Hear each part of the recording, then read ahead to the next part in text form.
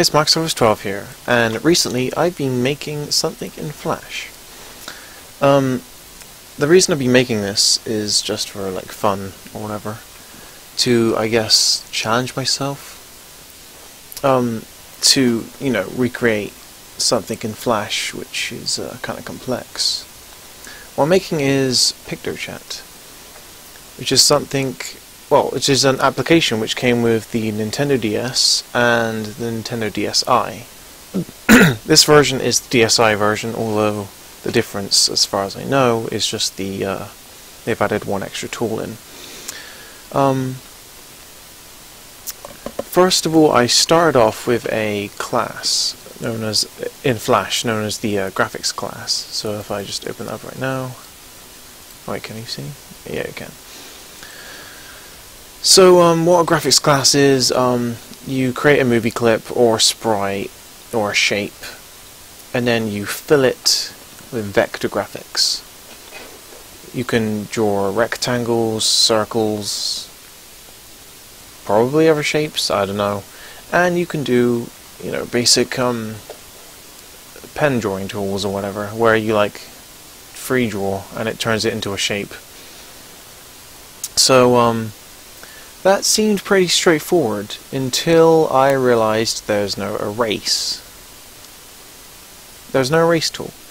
So you may be thinking, oh well, surely there has to be something you use instead. Or can't you just, I don't know, fake it, like color over everything white? Well, I could cheat and just have the user paint white over everything, but then you'd have a transparent color, then black, and then white.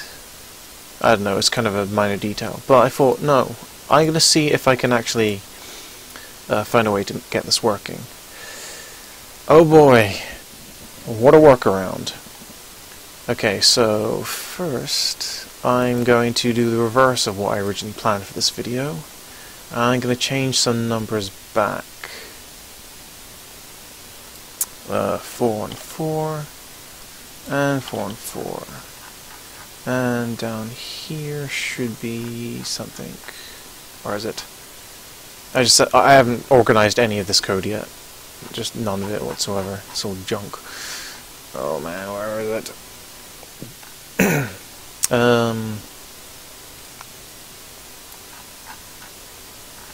I'm getting so lost in my own code.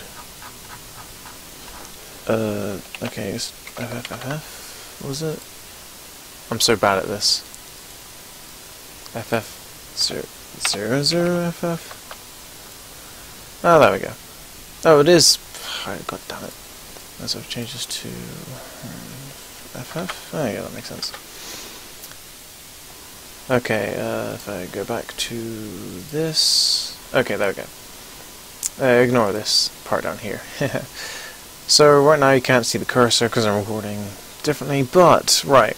So you draw on the screen and everything's like normal or whatever. But I found out a way to, like I said, walk around the paint thing. So right now it is actually drawing white ink. As you see, I'm erasing the lines in the background. But look what happens when I let go. Dun dun dun! This is a really complex, well, not really complex, but it's outside of the box thinking. What I've done is, I've got, actually it'd be easier if I demonstrate by undoing what I've just done. Derp. Oh, actually you can't see. Whoops. Derp derp. Is that everything? I think that's everything. Is there any more? Okay, let's just double check. So, pay attention to. Oh, hang on a sec. Pay attention to the to this box and the box above it. Okay, let's see. Jump. There we go. So I'm going to draw with the pen tool. Okay. So first of all, it starts off in this canvas at the top, and then it places it into the box underneath. And when you want to draw again, it does the same. Derp, derp, derp, derp, derp, derp, derp, derp. As for the eraser, it does something similar. Normally, well, just a moment ago, as you saw, I had white ink. I've changed it to pink so you can actually see what's going on here. So you draw your eraser up here, which is supposed to be white, and then it overlays it with the original drawing. And no, it is not a mask, because, well, masks work in the opposite way, I believe. The more that's coloured in, the more of the object you can see. So what it's doing is, it's converting it from a shape into a bitmap data. So the box you see, that the box where all the squiggles are being sent to, like the second box, you know, what I'm drawing on right now. Not the box at the top, but the box. Oh yeah, I can draw an arrow, can't I? Like the box down here. This is the box where all the graphics data is sent to, converted into a bitmap form. So if I go back to this, no, where is it?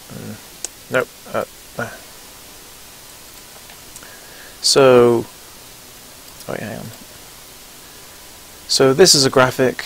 That's how I'm able to do the drawing. And then as soon as I let go, it sends this into here, converting it into a bitmap format, and then deletes whatever's in here. And that's kind of cool, I guess. And as for the eraser, it does the same thing, but there's a blend mode known as erase, which is kind of funny actually, because it's only part of the bitmap class. So it compares a vector graphic to a bitmap image and then erases the bitmap image, you know, according to the graphic. Vector or whatever. Something like that. So when I layer all that together, you don't even notice.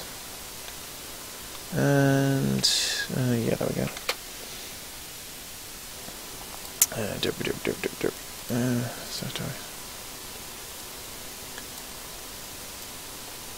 Because it's like all together at the same time, so you don't notice the thing jumping from one movie clip to the other or whatever. I think I've explained way too much. I'm so sorry. Well, what the hell's going on to the mouse and the recording screen? That's really weird. Okay, let's try it again, because I want to show you guys something else. Okay. Happy face. Yeah, that's working. So, the very first thing I did in this PictoChat before I got any other code working was this. Oh yeah, it's so cool. Oh, the pen is just so amazing. I love this pen. I just... Oh, OBS is messing up again. Well, it's Flash messing with all the windows. Urgh. Okay, so, yeah, it's so awesome, and you can draw in rainbow ink. Except for some reason, it lags in the actual Flash player, outside of Flash, but it's fine when embedded in a browser. I don't understand. Whoa, whoa, whoa, so cool. Oh, yeah, and you can do this.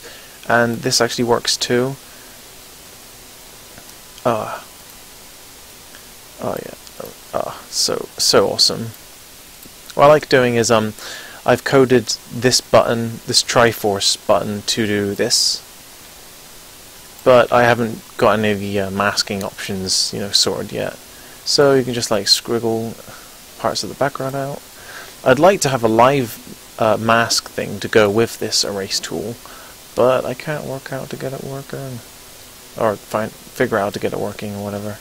It's kind of annoying. Oh, it's so cool.